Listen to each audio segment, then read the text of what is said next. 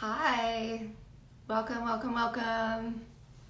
This is my first Instagram Live in a series that we're doing called A Conversation on Filmmaking with. And today's conversation on filmmaking is with Chloe Williams, who's our first AD on our first feature film, Him and Her. And she's an incredible human being. I know everyone says like, oh, so-and-so is one of my favorite, like she's literally one of my favorite people. She radiates joy and positivity and was a delight to have on set and was incredible at her job. And I'm super excited to chat with her because, you're going to get to witness a reunion. I haven't talked to her for quite a while with this pandemic and everything we've all been dealing with, and I'm super stoked to catch up. So let me invite Chloe in. Let's see how this works. 1 second. Oh, technical difficulties. Yes. We're making it happen. It's happening as we speak. Technology land is going. Oh, hi. Oh, hey. How are that you? just threw me off. I'm good. How are you? Good. I It's feel so like good to I'm see so you. close to my camera right now. I hate it. Okay, here we go. I'm really shiny right now. I just had to put on face oil because I was dry, and now I'm like, I need a hair and makeup. I put on mascara, and that was it. I showered. I did shower. You have one thing on me. I clearly, yeah. Anyway. If I didn't shower, I would have looked very ratchet. I've been doing manual labor all day. So, so exciting. So exciting. I'm so stoked to talk to you. I know it's been so long. It's been crazy. We need a virtual game night. I know we do. I haven't done one in I don't even know how long. We need an in-person game night, actually. I know. I need to do a flight out to LA and come back out for some time. Yes. So, no joke, the next film I make, you were my first phone call, and I really don't want to make a film without you. Well, sorry. Technical difficulties again. We are buffering, but it is all okay. Chloe will be back with us when the internet gods allow. But honestly, I really don't want to make a film without her. She was an incredible, incredible first AD. And on this feature film, there were a lot of firsts. It was my first feature film as a producer. It was the director, Ice Morozic's first feature film as a director. Charlie Cole, who went to AFI with me, it was his first feature film as a cinematographer. And it was Chloe's first feature film as a first AD. She's been in the business for a while, but in a different capacity as a script supervisor. And then she wanted to make the jump to first AD. And I was like, come on, we've got a lot of firsts. And you don't often get the opportunity to give somebody else a chance to be the first to have that jump up. Because usually there's, a lot of other people's money at stake, which there was in this film too. But since there were a lot of firsts, it was an easier thing for us to allow, which was really great. And Chloe I think is hopefully coming back. Yes, 1 second. Technology. But it's all good because it connected us through a very difficult time, which is really good. Right. Hi. Sorry. Hi. It's okay. You're just leaving us wanting more. I want to be, suspenseful. Yes. Mysterious. Oh, God. Yeah. No. But I love making movies with you guys. It's just been so long. It's crazy to think how long it's been since we filmed this movie. Like a hot minute. It's taken a hot minute. Post-production takes a hot minute, but it's just like crazy how long ago to think that was now, just like with everything that has happened since then. It's wild. Yeah. A little pandemic in between. A little pandemic, a little craziness. Yeah. Yeah. It's wild. Yeah. I was just telling everybody that this was your first feature as a first AD. Yes, it was. It was a very weirdly challenging first feature. Like everything on paper seemed relatively straightforward and not overly complicated. And then when it came time to execute, it was like, oh, wow, this was actually way more.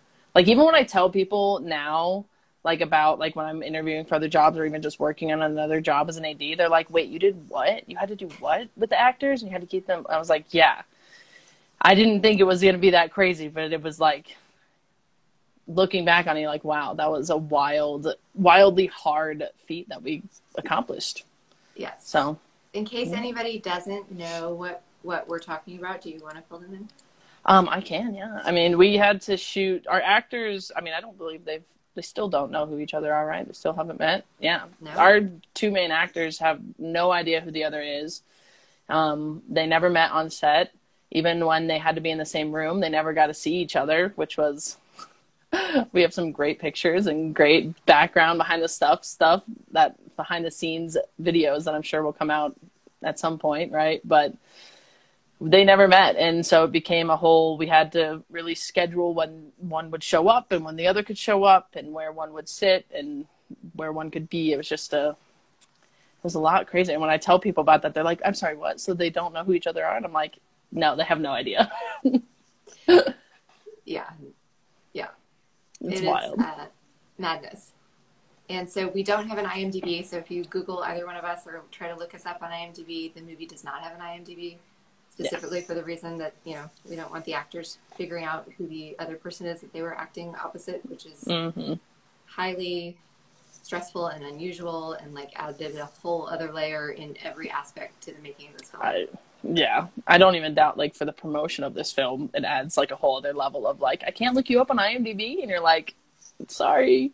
Right. Like, is your project real? Because it's not on IMDb. Like, yes, it is real. And we've just been going through the trailer and like, how do we, posters. We're designing the poster and like, we need a version without their names and then one with their names. That's truly wild. I mean, I'm excited, like, when you guys do the full reveal and everything. I'm pumped.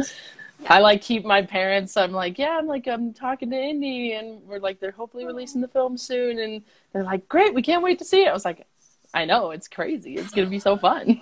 I can't wait to see the like whole release thing. I'm pumped. I'm excited. Me too. Thank you. Mm-hmm. So you moved from being a script supervisor into being a first AD. Yes, but I still do both. Oh, you do both. Okay, so you're happy to. I love doing both. I think if I did one or the other solely, I'd go crazy. I like having a change of pace on set. Yeah, that's awesome. So you have the best of both worlds. Oh yeah, definitely. Cool. Yeah. What was like a rose and a thorn for you on this film? Like high and a low. A high and a low on this film? A high and a low. Oh man. That's hard. Because it was like every day was hard in its own way, like for different reasons. The first week was like just us trying to figure out our flow as a crew. And I think that was probably one of the hardest things, but it was also super fun. I don't know if I have a high and a low. There's like every day had a high and a low. Because it was like, I think my high is really when I found, which is unfortunate, that was towards the end of the film. My biggest high was when I like finally, when we were doing all the stuff with coordinating a bunch of people, bunch of things, bunch of background. We had police holding things off for us. When I finally like got my voice of being like, everyone shut up. This is how we're doing this. You gotta listen to me. It's like, it took a minute for me as a first time first AD on a feature film. It took a minute for me to like finally just be like, this is how we're doing it, guys. I don't care. There's only one person that can talk to all these people at once, and it's going to be me right now. That was like my highest for myself of being proud. But like one of my favorite moments was when we were at his location and we were packing up the location and we all just started singing, and like we started playing instruments and stuff. And that was like, I mean, it definitely slowed down wrapping out of the location, but it was like one of those moments, totally worth it. It was like that moment of like, everyone just kind of sat down and hung out for like 5 minutes. And we're like, we're done with this location. Let's play some music. And then back to work. I have that video. But, yeah, I would love to see it. Oh, it's coming. I can't wait. I feel like we should back up for 1 second. Can you tell everybody what a first AD does? The first AD's the first assistant director who schedules in pre-production. They schedule the film scene by scene and create strip boards, and then eventually they will schedule it day by day with the shots and hour by hours, basically to the minute, figuring out how much time you have for each scene and each shot on a day. And then on set, it's the execution of that scheduling to make sure that everything you have scheduled for that day actually gets shot and gets done. And the goal as a first AD, in my opinion, is to make sure that the director is getting as much time as they need to get the scene done appropriately, while also the DP is getting as much time as they need, and the actors are getting as much time as they need. As all the meanwhile, you have producers being like, how are we doing on the day? But that's the general idea of what a first AD does. First assistant director, does, is they schedule, and then on set they execute that schedule. Were you nervous at being like your first feature? You'd done shorts before as a first AD. I had done shorts, and I guess I mostly had only done shorts because I've done like some shows since then. But I guess I'd only done shorts up until then. I don't know that it really was the biggest difference between doing like a short shoot versus a longer shoot, a couple weeks shoot, is just your stamina. And I think the hardest, like I wasn't necessarily nervous for it. I was excited for it. But I think I'm nervous for every shoot because it's like, it's all, at the end of the day, for me, in my head, it's kind of on you to make sure you get everything done that you need to get done. That's a lot of weight on you. Yeah. And that anything that can be cut, that was something in our pre-production that also was my job, was to kind of harp on the creatives to be like, this is something that we could live without, but if you need it, we can have it. You just have to be the realistic person when it comes to anything on any sets, anywhere. But I don't know that I was nervous. It's just like by the end of the first week, I was exhausted. And it was like, oh, okay, this is what it's like to shoot 5 days in a row and like 5 12-hour days in a row, and have, to work at the end of that day as well, go home and make sure you're ready for the next day. Yeah. So I don't know that I was nervous going into it, though. I think I was excited and nervous and terrified, but pumped. It was like a melting pot of emotions. Yeah. I think we made all of our shots. I think there was the one mirror shot that we abandoned, which is, yeah. I mean, there was definitely, yeah. I mean, I can't even think. At this point, I don't even remember all the shots that were in a day, but I know that we got all the scenes that were desired in a day, regardless of the shot list. So, yeah, it's wild. You had the added stress of dealing with a director and a producer who were like in a relationship. I'm sure it was super fun for you. I've done that since, and it's like, it's honestly, no, it doesn't. There's no difference between.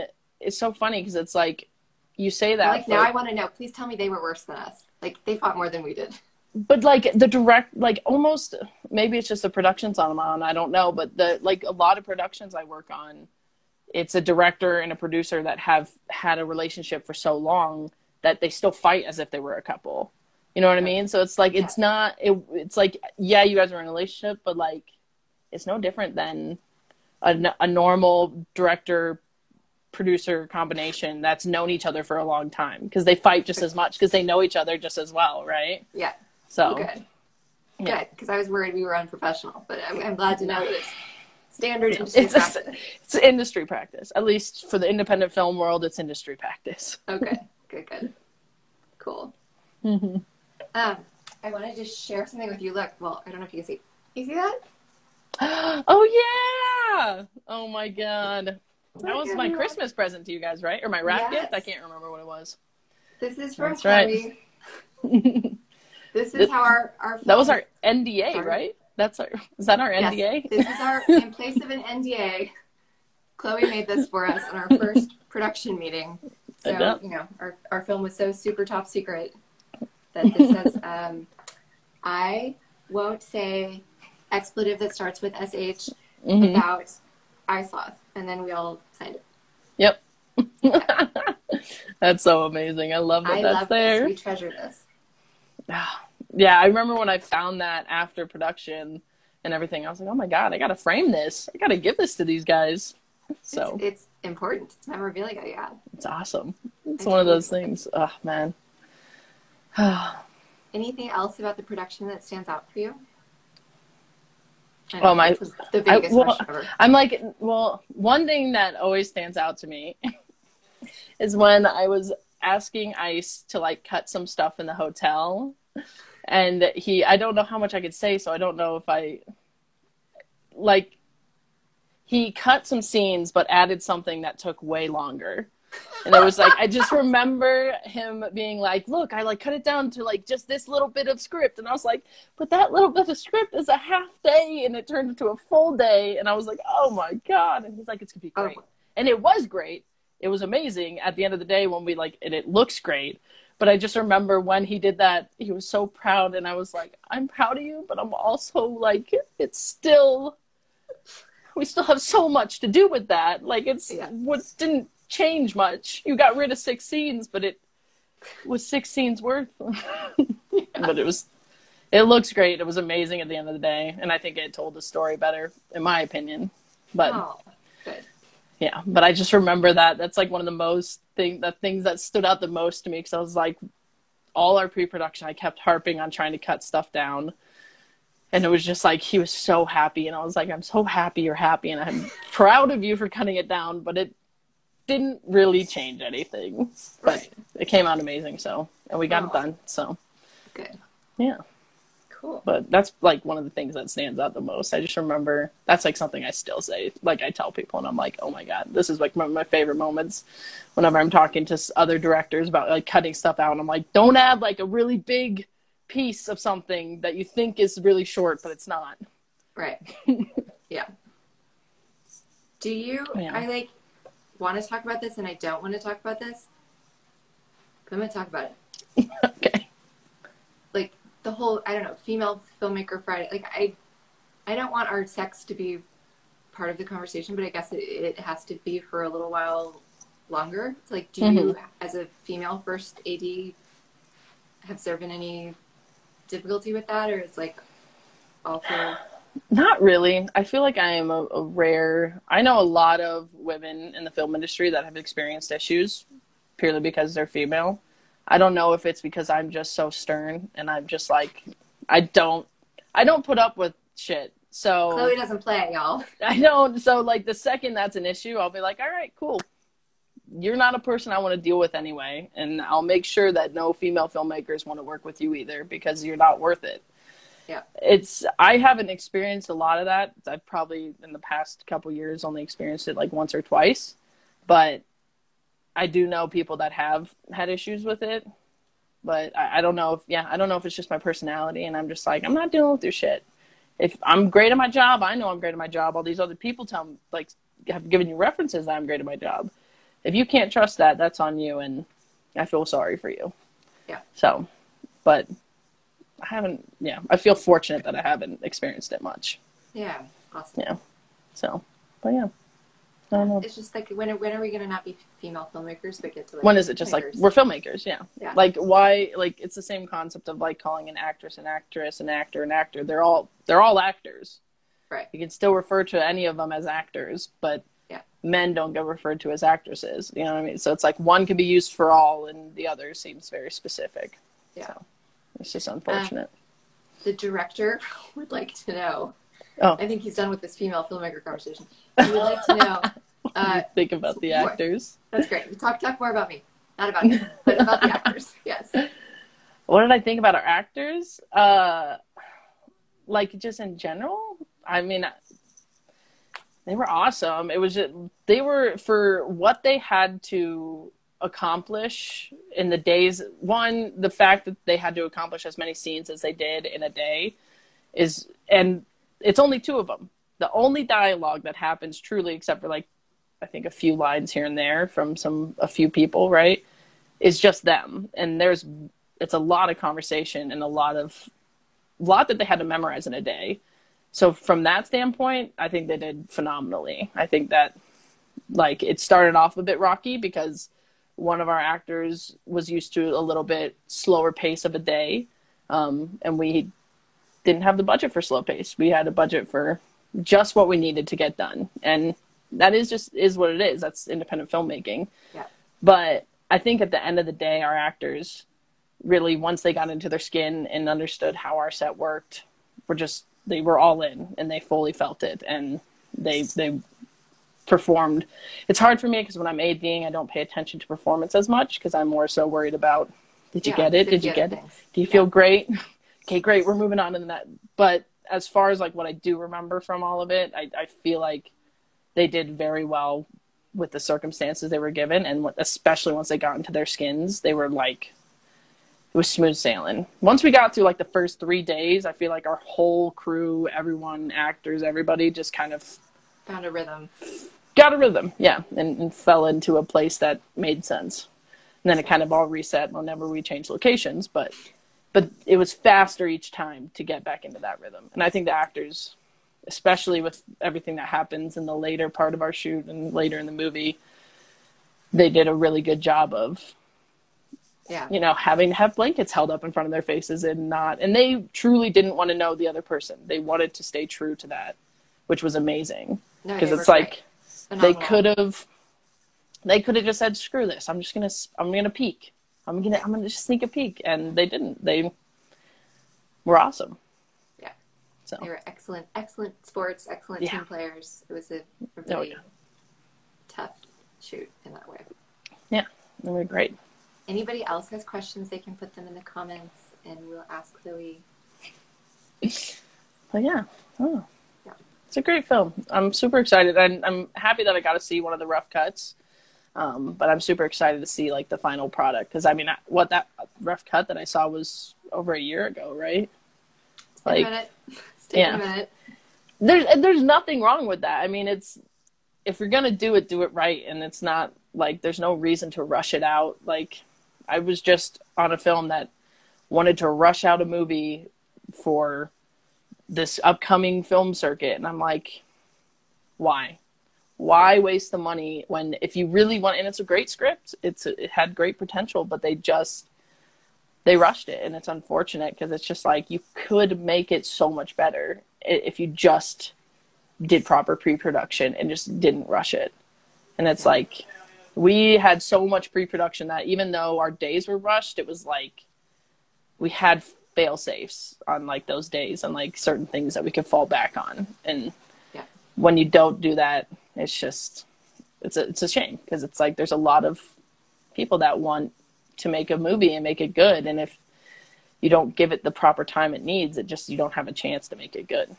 Yeah. So, well, the pre-production speaks a lot to you and Charlie and Ice figuring that out and hammering that out. That was huge. Moment whenever we got to meet, and I love that one of the meetings where we had at my place.